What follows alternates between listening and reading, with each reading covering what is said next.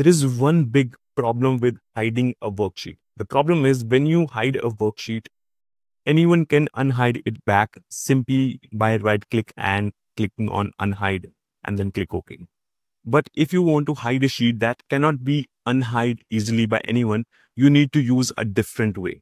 Now for this, you need to go to your develop tab, and then from there you need to click on Visual Basic. Now when you open your Visual Basic, you have this list of all the sheets that you have in your workbook.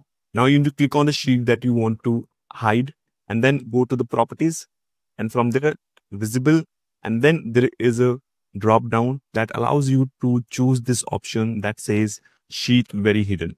And when you click on this and come back, now the sheet 3 is hidden and you cannot unhide it easily.